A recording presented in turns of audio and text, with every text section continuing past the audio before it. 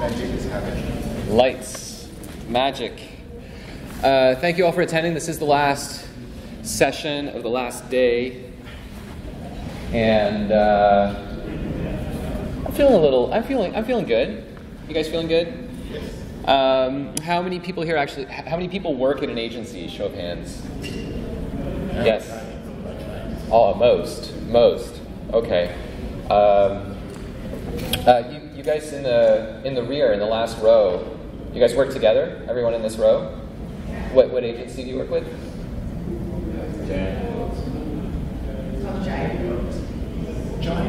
Giant Goat. Okay. And gentleman in blue. Same? No. Yourself? Greg? Accelerant. I work 4 agencies up down there. UNO, but they don't? Kalamuna. You work, the name of your agency? Sorry? The name of the agency that you work with? Activism. And yourself, sir? My name client is changemakers. Okay.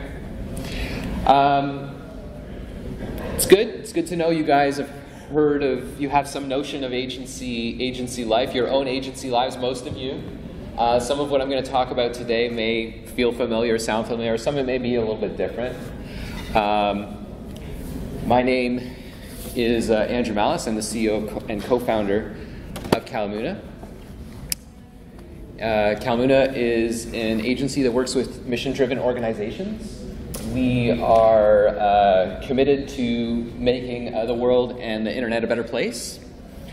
It is with the help of the community here that we are able to do that. We work a lot in Drupal. We also provide design and consulting services, strategy, etc.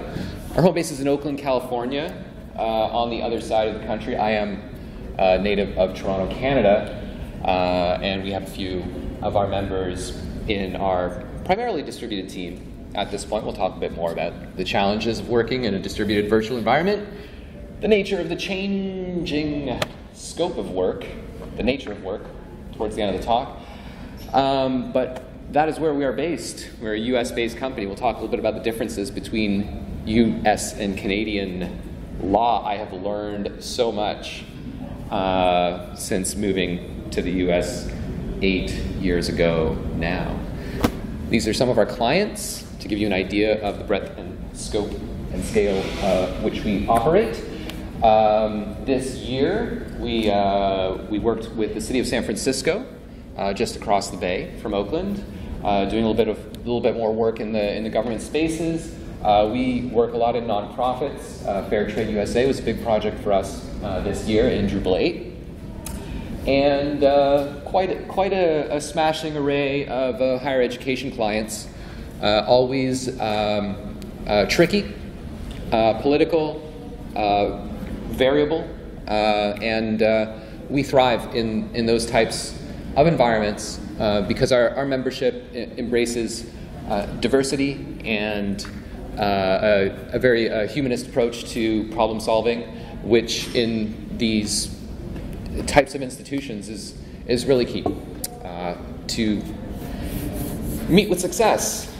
These are some of the ways that you can contact me. I use my real name for things. Not too many other people have my name, so you can use the standard search tools. I am on Drupal.org and have been for some time, 11 plus years now. And you can tweet at or with me, email me. I am accessible. I want to tell you a little bit about myself. I don't usually do this, but I thought it would be relevant because I started an agency, and it's not something that many people do, but I think before I was in one and I thought about doing it, I'm like, well, who am I? Am I the type of person who could do this kind of thing or not?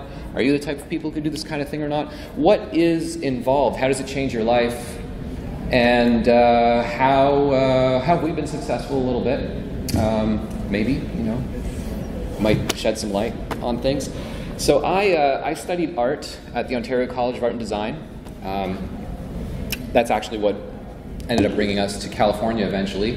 My wife went to pursue her MFA there, and so we moved out there to Menlo Park while she was going to Stanford, and I got involved with the Drupal community there. I met some other people. We'll get to that. Back to the art though. Big picture stuff. Always been interested in topologies and thinking about like the macro and the micro. Really looking at how to narrow in on something. Use some photographs, some aerial photographs that I've taken some time back in Nevada here. But I was looking for something new. I was looking to start something new, and I've always been interested in art and computers and how those two things come together. How I could use technology in my art practice, which had a bit more of a traditionalist background, and how I could blend that potentially with a history of social activism. I was very interested in how we perceive technology, how we interact with that, mixing media. Some of that thinking has kind of informed the way that I've sought to build a business. And just before starting Calamuna, I was a contractor, a freelancer. I had a bit of a Robin Hood mentality. I would take clients I didn't really want to work with. I would charge them more, and then I would give big, deep discounts to the work I really wanted to do. And then the world was on fire. Occupy started. I moved to New York City. I lived there for a few months. I helped to run much of the digital infrastructure that powered the movement, including making this website, the Occupy Directory, which was a global directory and a very big data project that sought to shed light on where the conversation spaces were happening. It was built in Drupal. It was a collaborative effort. It was all open source, free, everything free. And we garnered some attention, the work that we were doing in the media and other spaces, and there was a real impact. And when Occupy eventually fizzled out, I didn't have the patience for the types of clients that I didn't want to work with anymore. And I thought, maybe there's a better way. Maybe I don't need to bend over backwards. Maybe I can stick to my beliefs and not compromise as much. So my outlook changed, and suddenly I started making more money when I was not interested in making money. It's like when you lose something, you've lost your keys and you find them as soon as you stop looking for them. It's like magic. And so in the Bay, I was looking for some other opportunities. I was looking maybe for some other people to collaborate with along these lines. There was a few dudes, a lot of dudes in tech. We're trying to fix some of that in our agency. A small shop called East Bay Development, which eventually would become Calamuna. We got together at this place called the Revolution Cafe, where there was a bit of a burgeoning, culture of hackishness around Drupal. And eventually, we got an office with some rafters in a nice old building that was a converted bank. I like to refer to it as the Bank of the Proletariat. On the front, there's a beautiful facade, some Art Deco motif, and we started to pick some things up, pick some projects up, and eventually grow. This was DrupalCon in Portland. We built a little slideshow. Everyone loves slideshows on their websites and in their promotional materials, but we got an actual slide projector, printed some slides digitally, and I have an amazing adventurous tale that involves the Hells Angels to tell you if you're interested after this, as to how I found the lenses that we were going to project our slideshow. Oakland is a fabulous place. So, we continued to grow some more. This was our website back in the day. We're very, forthcoming with our value proposition. Eventually, that shifted a little bit more. We matured a bit more as a brand, and maybe not that mature. This website was launched from this hot tub in San Diego, thanks to Pantheon. In with one button, we were able to push from test to live without needing to leave the tub. So our website doesn't quite look like this anymore on the front page, but our company has grown, matured a little bit more, and it's been an interesting journey. What I want to talk with you about today is a bit of the lessons that I've learned in terms of how to run a business and what that means behind the scenes. Before doing this, I didn't appreciate what was all involved. I did some because I was a consultant, I ran my own business, but once you scale up and continue to scale, things do change and your preoccupation changes. Our organization is maturing. I'm attempting to mature with it, and my role previously was to serve clients. Things have changed a little bit. My client is now the team, and so I work for them. I want to show you a little bit behind the scenes of what goes on in an agency, how we're built, how we're constituted, and it's wrong behind the scenes. Another photograph that I took in Chicago some years ago. But one thing that we really do in terms of deciding the direction of the company is engage everyone in that process. We value a high degree of transparency, radical transparency, sometimes too much truth. But that's good. I think it's important to be able to be honest, and it is how we grow. So this was in Baltimore around these conference times in Bad Camp and also DrupalCon. We bring the whole team together. I mentioned before we were primarily distributed. We'll talk some more about those challenges, but preceding those conferences, a day or two, this was a 2-day thing, we just kind of re-envisioned where we wanted to go. A lot of sticky note exercises, some thinking, different ideas, some structure to that, some engagement from individuals remote and physically present, in setting forth, some of their thinking. And so I designed some exercises that are made to, maybe they're not obvious initially, but it's a bit of a pastiche. It all comes together in some interesting and meaningful way. How many people are you at this point? We are about 15 people, perhaps 20. It depends on how you calculate things. But we are, in our core, 15. There are some contractors with whom we work regularly and others irregularly. So I guess it's a bit of a probability cloud, if you want to look at it that way. But there's the core. The core is not moving so much. We host events as well. I think this is really important in our space in particular. We are here at a conference to exchange ideas, and we want to facilitate and in some cases lubricate the exchange of those ideas with animated dancing robots and funny hats and pardon?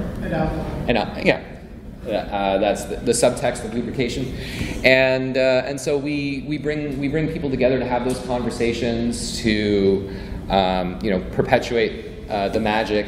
This was at Bad Camp, and we sponsor events. We sponsored this event. We sponsor other events because it's important. Unless we talk, unless we get together, we're not really going to make a dent in things. You can't plan it all out. We need to leave room for the informal. We need to leave space for water cooler talk and more formal talk. So we'll host panels, organizing and working on a higher education summit at Bad Camp to bring the voices together from different universities. And we did something kind of interesting in New Orleans. We organized a funeral for Drupal 6, given that it was end of life. and engaged a traditional funeral procession and marching band, which we took to the streets. Had a coffin for it filled with cupcakes, but it was quite moving. You know, in our community, we work tirelessly, sometimes for many years, on a project, and Drupal 6 is no exception. Drupal 9 may be the exception, but some people had worked for 6 years in Drupal 6 or more, and it was kind of cathartic to let it go, and so we did that ceremoniously and with great fun. That's a little bit kind of about us. I don't know, gives you perhaps a little bit of a sense that we are playful, earnest. We care about each other and about the community. Do you guys have any thoughts or questions before I jump into some more pie charts and things? I'm planning to show you a little bit of that under the hood. Are you planning on staying about the same size? Planning on growing? That's an interesting question. We are hiring,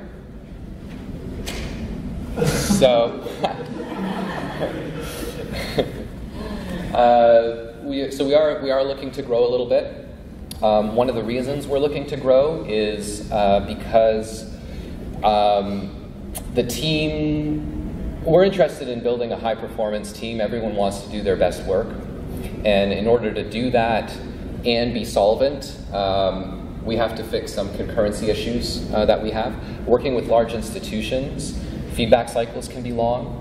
And so we must be working on, a lot of things at once. And that can spread the team across too many things. So we're looking a little bit to have more redundancy and increase a little bit of the volume of work that we're taking on, so that we can achieve those goals in our practice. And that's our primary reason to grow right now. There is no long-term plan after that. We will see then what next move makes sense. There are some other areas where we may want to, dive deeper into, but it really depends. In a company of our size, it really depends on the people. It's not as much about the positions. And when we're talking about growth, it'd be like, hey, yeah, we should start doing more SEO, right? Like, unless you really have someone who's going to make that happen in the right context. You can find that person and find a role, but we're just so at a certain size where we really want to play to everyone's strengths and grow organically. I can just offer, I co-founded one of Canada's first Drupal shops, and we went from like 2 people to 35 people. And in fact, if there's a lesson I took out of it, is we probably should have planned for the growth instead of just letting it happen organically. Because at some point, you're too big to have discussions the way you used to have them. Certainly. Yeah. I don't want to make it seem like there is no growth strategy at all. I'm very aware of the caps that happen. In an organization, there are certain humps in growth. And I've learned this, or this has been reinforced in talking with other agency owners, multiple agency owners. I've been privileged to be part of some networks and conferences and other spaces where we talk very frankly and openly about these things. When you get past 20 people, there's a bit of a shift. You incur more administrative overhead, and that's not only from a cost perspective, but also from a human perspective. HR becomes a lot less of a thing you can do on the fly. There's just a kind of, and then that cost increase pushes a need for revenue to offset it. And so it can very quickly start to become a race to catch up to that financial picture. And within, there's a pressure to go from like 20 to 30 to 50. And some people are on that track. And then once you get past like 30, then there's a sort of aesthetic where, and increasingly in our space, I'm jumping ahead a little bit, but you may have noticed a lot of agencies have been sold in the last few years. It's not new. We'll come back around to that. But once you get past 30, then there's other pressures that start to happen, and other you get on the radar of other agencies that can see you as more of a threat, and that competition becomes fiercer. So we're currently still a bit scrappy. That lets us move nimbly, and we're a bit more like a frigate, at this point, if you want to use a naval metaphor. This is how we're structured. This is a new construct that I put together this year to try and express, despite our small size, areas of concern and responsibility. Because when you are, 15, 20 people, it's a lot of different hats are being worn. But there has to, at some point, be stewardship in some key areas of the organization. These are the ones that we've identified as most important to us, and each of these spaces needs decided leadership. It may not be the purview of only one person to act in that capacity. In marketing, we formed a committee in order to move that forward. We didn't have a single person who was going to be able to achieve that mandate. Technology is also a joint effort. We have many leaders in the technology space because we are heavily invested in a lot of research and development and community contributions. And so that follows a little bit more of a consensus model. In support, we have a director of support that has that's more of a straight arrow. But all of these things combine, and they're supported by a base, which is operations, which includes HR, legal, financial, all these kinds of runnings of things, and time management. We're all moving upwards. This is what how we think about marketing. Marketing is communications. It's marketing and communications. And so for anything that we take on, we want to evaluate its relevance.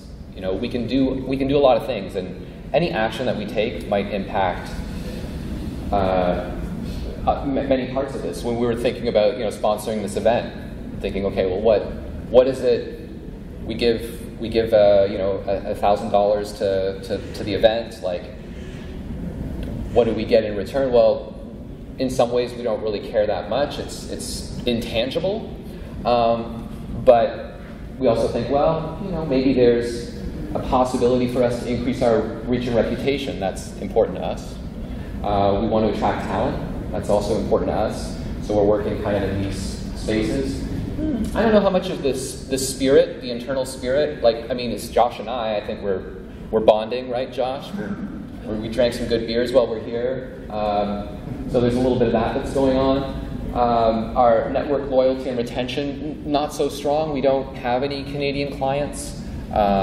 We can't compete in this marketplace because we have American employees that we need to pay in US dollars, and the exchange rate is not favorable for an organization like ours currently to do business in Canada. That may change. You know, we may find other ways to make that work, but that's just the economy right now. And client acquisition is, even though it's really very important to us, not something that we are expecting to do here. So we're here for the spirit. We're here for the spirit in the community, and also to practice some of these talks, which we'll hopefully be giving in other times and spaces. Time is money. Money's time. Whatever. It's time. We're spending time on stuff, and we'll get more into like how we do that. But I want to share with you a little bit about where our money comes from when we do make money. This is a slide from a report that I haven't given yet to the team. There's a few more slides I need to do, and we're traveling and things. But every quarter, I talk about our financial picture. I share our numbers. Everyone is aware of what our profit margins are, of where our expenses are going, how well we're doing.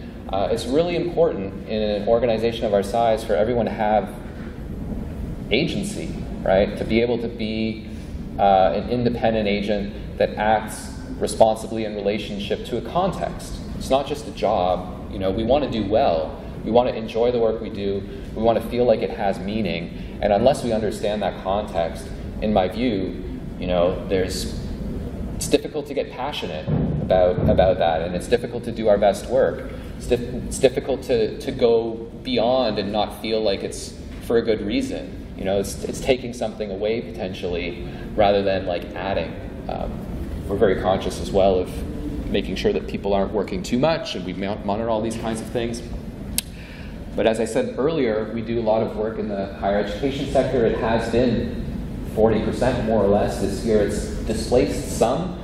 In dollars, it's probably similar, but because we've done more work in government, that slice of the pie is displacing higher ed a little bit. And it was interesting for us to look in previous years at this startup category. We had some mixed results working with startups. They expect a lot. They think they know everything and they can do it all themselves. And they need you because they don't have time, and maybe it's for convenience. And that's not really the kind of relationship we want to engage with. We want a respectful, like mutual conversation. We want to be partners with our clients, and so we sought to divest ourselves from working with startups. That's reflected moving forward. But unless we can expose this data and share it with the team and have a conversation around it, you can just, it's really, you're just left scratching your head. Oh, what should we do, and this and that, and then we have a conversation. We talk frankly about it. It becomes really clear, and then as leadership, when startups approach us, I say good luck. I've blanked out some of the numbers and the names of our clients here because there's some clients that we can't say we're working with yet. It's in contracts. As you grow as an agency, like clients get bigger, you have to sign all these things, and they say, hey, you can't tell people you're working with us. And then later, you put it in writing, you ask them, hey, can we say it now? And then they say yes, and then you can put their logo on. And then maybe they'll come back to you later and say, like, oh, you got to take your logo off. We changed our whatever standards or whatever this. Anyhow, what I'm trying to say with this slide is that we have a long tail of income. A few clients that give us more money, a lot of clients that give us a little bit of money. We operate a support program, so that's where a lot of that long tail is. But some of it in the year might just be like a big project that just ended in January, right? Either way, what's really important here is to find a good mix. This was skewed differently in previous years. We had, and the team wanted to work on less projects at a time. And so we needed to endeavor to change the shape of this graph because we needed fewer larger clients so that we would be doing less at a time. And so that we worked on that. And things have shifted. Things shifted. So, a mix of big clients, that might be about like 2 big projects at the same time, and some other little things. And that's kind of like the character of like what work and revenue looks like. Onto time. This is this year so far, but this is about how many hours we put in every month as a team and track. We use Harvest to track our time and to build. We also use this forecast tool that they have. I don't really like it that much, but it's what we have right now. Anyhow, when all is said and done, we're tracking and we're tracking over 1,000 hours as a team per month, and you can see that there's some of it is for administrative time, some of it's for billable hours, some of it's for R&D, and for the most part, we are getting close to our goals. Our goals are a function of revenue. That revenue is to meet demands of to meet the salary needs and growth needs, and so we kind of retrofit those projections, monitor them. We look at utilization. When I say we, it's mostly like me and accountants, and then presenting that information to others and getting feedback, and then reworking stuff, improving the way that we track, formulas that we use. So we're trying to keep people billable to at a certain rate. Different people maybe in different percentages. But overall, as a company as a whole, we look at that holistically. Okay, what were kind of our targets? Are we on? Are we off of it? We compare that a little bit to revenue. We get a sense of where things should be. We know when there's slow months. We know when there's heavy months. We can start to develop more of an accurate sense, and in the patterns of work. We know, for example, that during DrupalCon, our billables take a bit of a nosedive because the entire team is there conferencing. That can as well, and so we need to plan for that. When we aren't billing, we're doing work internally. We track that as well. We track everything. There's some overhead to it. It's annoying. I don't like to do it. I don't think anyone really likes to do it. But there's just some things we have to do, or else, we wouldn't be prosperous and we wouldn't have clarity. There's a lot of administrative time. There's a lot of development time. This is actually all time, not just internal time. So as an organization, we're doing a lot of development. That's this big blue slice. There's R&D that we're doing and project management. And those slivers are, so when we look at these charts, we're like, oh, are we really tracking things appropriately? I thought we should be doing more of this or less of that, so we can go back and take a look, make sure we have time forecasted to accomplish our goals in those spaces. And then when we're not billing, we'll be working on different things. People might be doing some training. We have some internal projects we're working on, and that's so we restructured things a little bit. You'll see 2016 we've moved R&D to more internal stuff. Anyways, this is just more to give you an idea. I think it'll take too long to dive too deeply into that. But ultimately, what I'm talking about here is transparency, and transparency is something that not only internally I think is important, but externally to our clients it's really important. We don't round hours. We're very, we don't want to inundate people with too much information, but we provide them, if they want it, complete transparency into all of our time in what we're doing for them, because we are responsible. We want to demonstrate that value that we're providing, and we want to be held accountable, as we should be, for the dollars that we're charging them and the work that we're doing, and that's, I think, the right thing to do. This was a bit of a workshop trust exercise that we did in the office in a previous iteration of these workshops. But this is a spreadsheet that I use. It has some fictional numbers in it. But I thought I'd share it with you because I've shared it with a number of other CEOs and financial people, and so far it's fairly unique, as far as I can tell, in terms of how to look at compensation. They're difficult conversations to have, particularly when you're hiring someone. They're difficult conversations to maintain after someone has been employed. Everyone is valuable, and it's hard to put a number on things. Everyone has aspirational goals.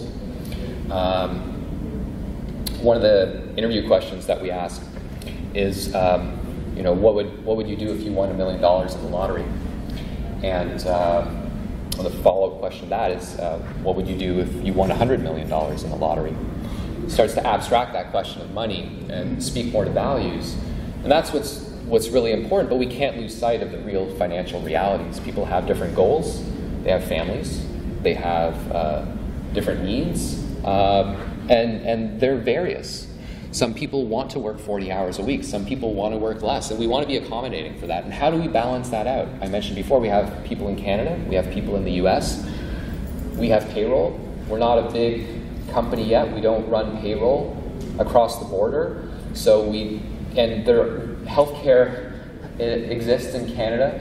It's called health insurance in the United States. And that comes at a cost, but it's a benefit that we pay for and deliver to our American employees.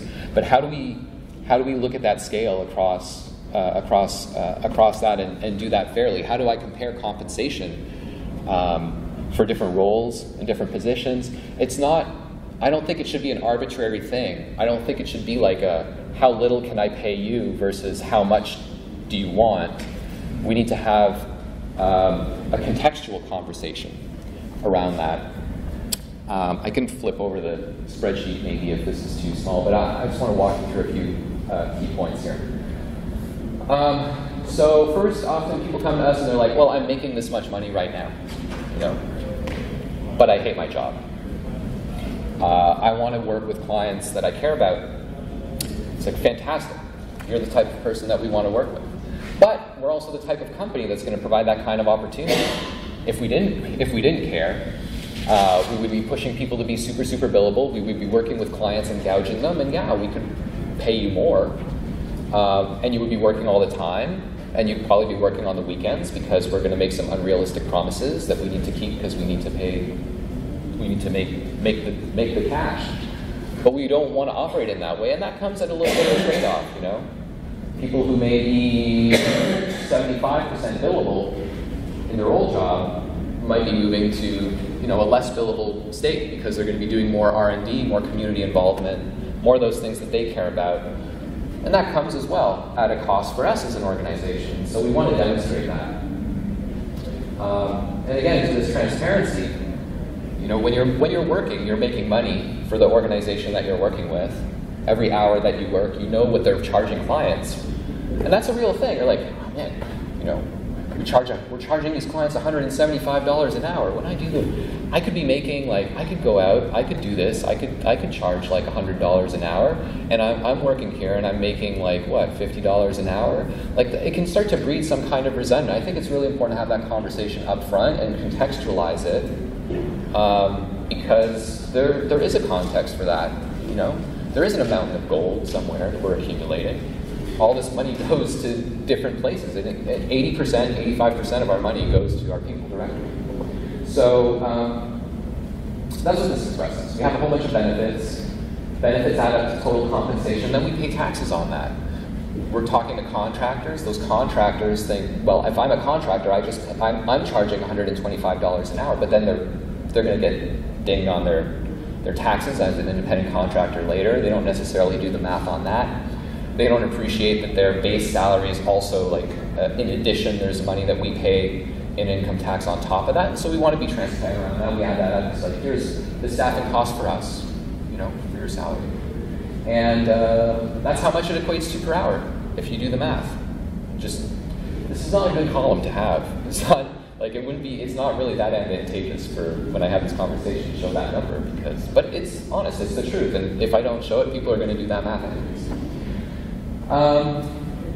And then afterwards, there's the income. If someone is making, let's see, in scenario A, they're making $80K, after their total compensation and they got all the benefits, it comes out to $93K, plus afterwards our taxes, that's $100K. So it's they started at $80K, but it's really costing us $100,000. So there's some context to begin with. And then in scenario A, they've got some time off, and then they're working 40 hours. There's 239 work days in a year. That's 1,984 hours. They're 67% billable. That's 1,276 billable hours they're working. If the average billable rate that they're working is $150 an hour, hypothetically, they're generating $191,000 in income for the company. Their staffing cost is $100,000. There's $90,000 that they've contributed towards the company's financial success. And this works to balance out other roles that are non-billable that we recognize as being important in marketing and administration and HR and other things. Some people are more billable than others, and we play with these numbers and look at all of this together.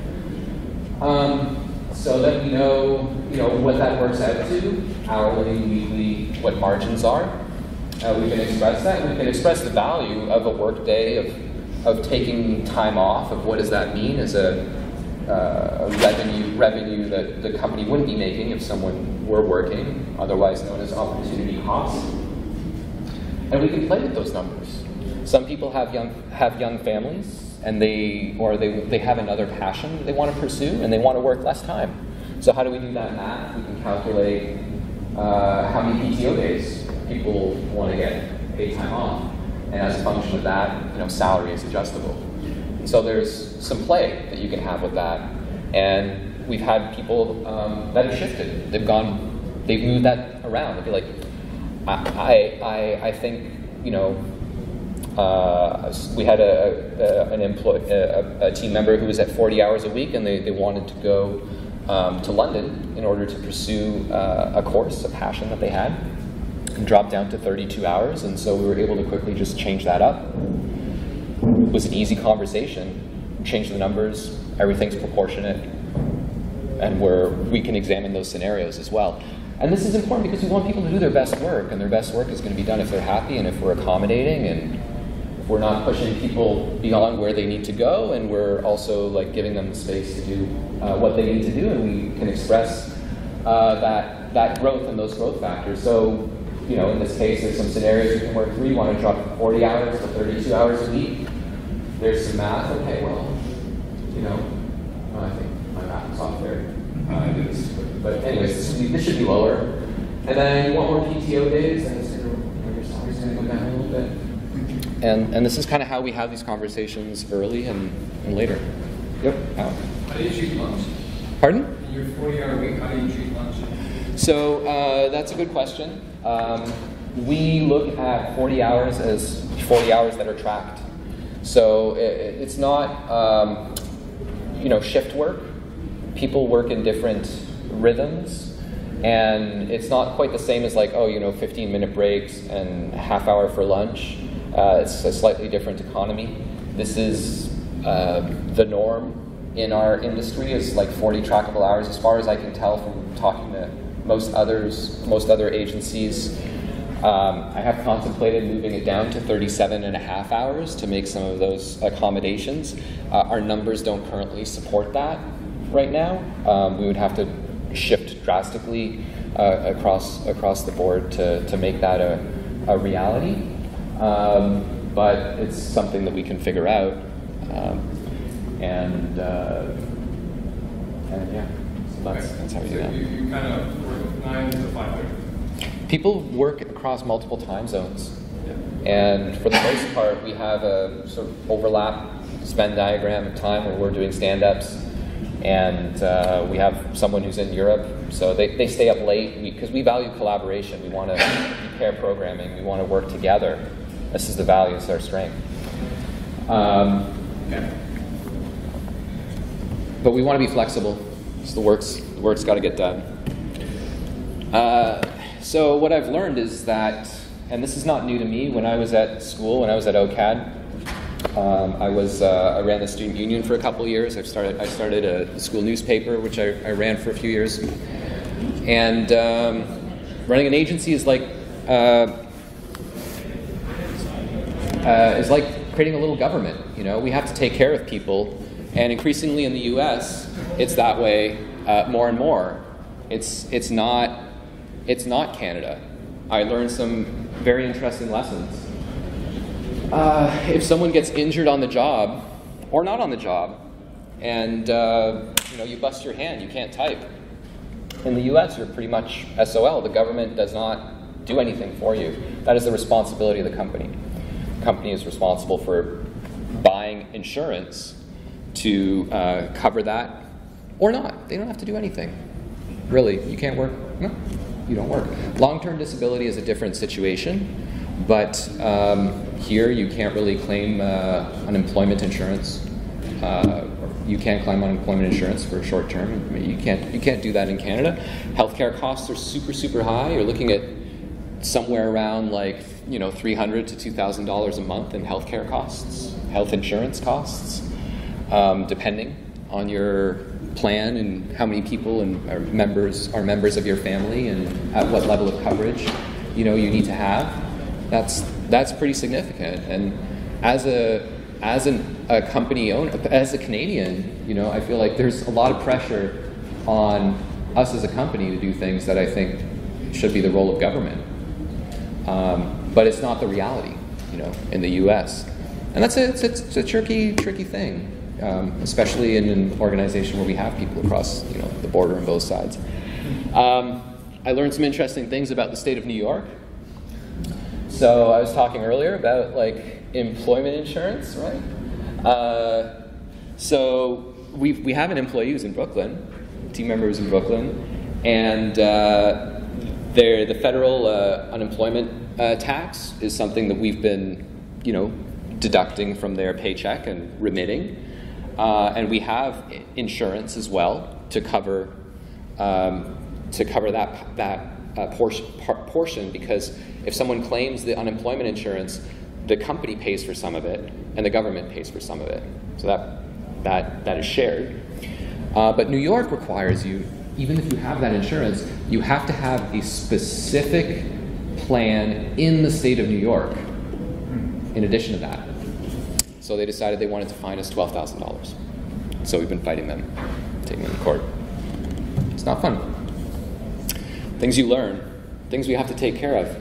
All this stuff, all this insurance, oh my God, employee health, short-term disability, errors and omissions, cybersecurity, commercial general liability, an umbrella liability clause, because some companies want you to extend your coverage for whatever arbitrary number they have, right? You need more coverage for whatever else, and they want you to be insured for vehicles because, they have some kind of overriding policy, like you're not even physically there in the space.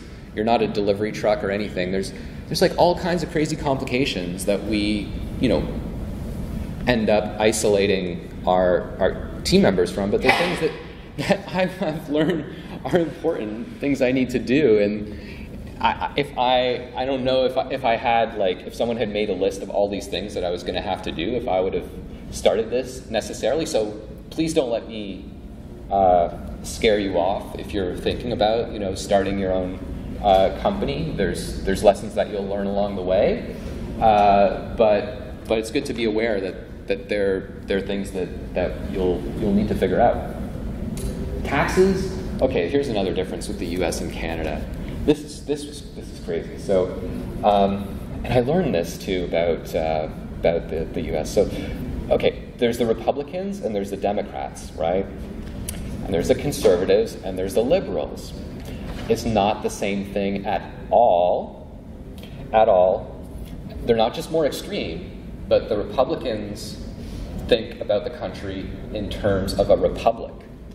Like an actual republic, where they really just don't give a crap about the federal government, and they want to do their own thing. That's why you have all these militias. That's why you have all of these enclosed states. And each of those states legislate their own way how they're going to deal with taxation for employee payroll, which means every employee that we add to payroll, we need to sign up with that state.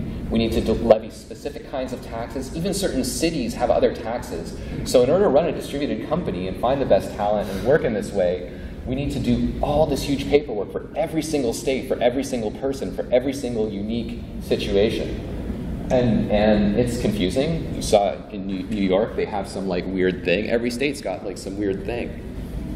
And there's all these things we need to levy and do. Fortunately, there's payroll companies that do this kind of stuff in software and all that. And you don't have to think about it for the most part. But it's a thing, it's a thing to wrap your head around. It's a lot of other stuff. We just want to make some websites. We're just trying to make some websites, do some pull requests. But yeah, tax situation's different all over the place. So, time check, almost done. We are distributed, as I mentioned. We use tools. These are familiar to you. I'm sure you guys have heard of Slack, Jira, Confluence. There's been some talks about it. Trello, GitHub, all these G Suite things. It's a new era of collaboration. Collaboration tools are maturing more and more.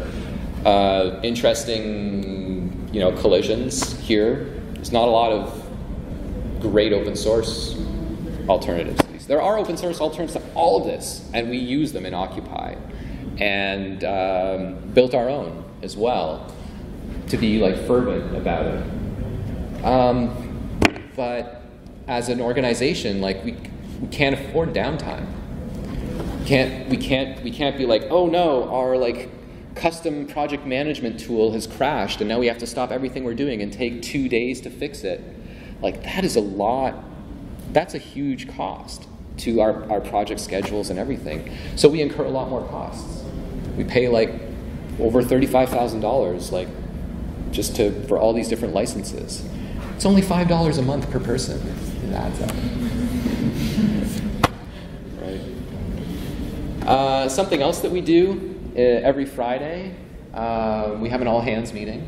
Everyone dials in. We make a slide up and talk about our week, how things were going for us personally. This is my slide this week. I was here with my parents, digging through the old photo albums. This is my son. It's a baby picture of me. I was like floored. It's like, it's a little me. It's amazing. And then I also discovered something else that was really new, that I didn't know why this image we had on our website resonated so much with me. But I was digging through the family albums and found these pictures of myself playing in the playground when I was young. This picture in a slide over there. It's like, oh, amazing. So I shared that with the team. And everyone's got a slide like this. Amazing, incredible events in everyday lives. Someone's best friend was murdered this week in Texas, shot in his apartment. Other people are going through tremendous journeys of recovery. It's life and death, and it's important to stay connected. And it's actually kind of incredible when you aren't just kind of seeing each other all the time. Sometimes the engagements can be stronger when they're micro engagements. So we try to keep in touch. We try and stay. But to this other question of the future and staying relevant as an agency. I'll give you some thoughts on that. I know we're running a little bit close to the wire here. I got 5 more minutes on the timer, 2 more minutes on the timer. So we've done a lot of interagency collaboration this year, working with others on larger projects. That's another way that we can remain relevant. We had a little bit of a problem with project management and some hires that didn't work out, so lined up some collaborations to augment, some of our capabilities with other capabilities of others, and round out our offerings. Other things that we're dealing with, Drupal 8 is decidedly an enterprise solution. It's hard to build small websites in Drupal 8. It's hard to build small websites in Drupal, generally, but there's ways to do it. There's lots of great distributions. There's ways that you can streamline your business and say, like, I want to make restaurant websites and find some economies there. But in large, complex ecosystems, we're finding that's the case. But that means that we're moving up market to make those projects worthwhile. We need those 100, 200, 300K plus projects to make those margins work. And a lot of other people do too, and the mid-market is getting crowded. And that 100K plus, that's mid-market now. I was building my first websites as a freelancer. I'll do a website for $5,000, That's no problem. Yeah. West Queen West. But what does that mean, How are these other agencies that we're going against remaining competitive? Well, they're doing a lot of different things. They're buying smaller agencies to acquire talent in order to be able to deliver those services. They're driving prices. They're driving their costs down by offshoring development. They are also sometimes trying to price you out and doing work to get their foot in the door and underbidding. There's a lot more competition. Our biggest competition right now, and the jobs that we've lost that hurt the most, are the ones that we've lost to design firms that don't have strong technical capabilities. And they've won important mission-critical technology programs in Drupal because they had flashy presentations. And we know that, and this has happened time and time again, we have these clients come back to us afterwards in support, and we fix the problems, and we make it work, and we save the day. But, it's tough. It's tough out there, and it's getting harder. It's getting a lot harder. So we have to think about, what we can do on that lower end of the spectrum.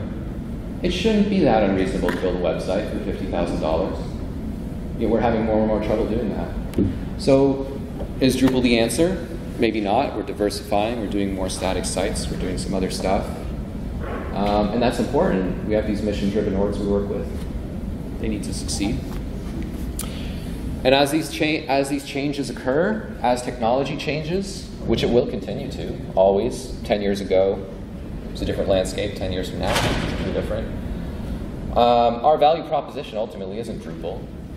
It isn't technology, even though that is a strength and a differentiator. Our real value is people. You know, it's our people and our process and what we're able to do together, and how we're able to grow together.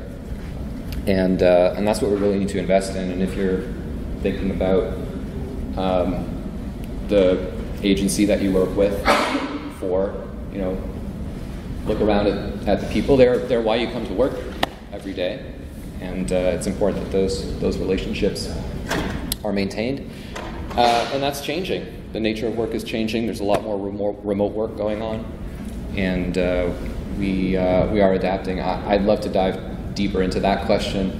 My friend, who's an economist, was probing me on these matters, and we've begun a really interesting exchange on that topic about whether or not, you know, some economists think like, oh, you know, everything's becoming so with technology, you know, people will work less, right? You know, you guys work in technology, you work less every day, every week, right? You start your day on Monday and you're just like, all right, I have a difficult problem. I solved it on Monday. I'm gonna take the rest of the week off. That's it. I'm done. Because that was easy. Look what I did. I did something and it took me a day. 5 years ago, it would have taken me, you know, a week or a month to accomplish this. But I installed the library and it works. Great. You know, you don't walk away. There's a drive. There's clients are expecting more and more. They want it to be intuitive and clean. They want it to behave like billion-dollar websites like Google. You know, we're facing these upward pressures, and we're fighting to meet those expectations and exceed them. And yeah, anyways, we could dive deeper into that. But we're out of time. I want to thank you for listening to me for so long on this last session.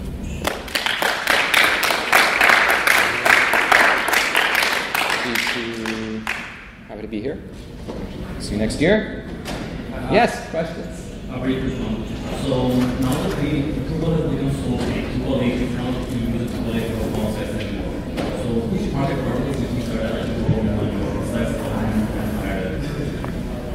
Pardon me, which market? Which market verticals are adopting Drupal more and more, do you find? Adopting Drupal more and more. Yeah. I don't know about more and more. I mean, some market verticals have become nearly saturated. There's still some increases. Higher education has been a strong proponent of Drupal for many, many years. About 40% of higher education is there, I'd say, at this point. It's hard to get exact statistics because many universities don't even know how many websites they have. There's just so many out there. You know, the nonprofit spaces are, in my view, shrinking. In Drupal market adoption, a lot of them are moving to WordPress. And then there's enterprise. You know, enterprise is just adopting Drupal like gangbusters. Acquia is doing a lot of pushing there, and so they've really made some inroads into those spaces. And then there's a lot of unknown. We don't hear about a lot of things. So I don't know. That's my 2 cents. And government, you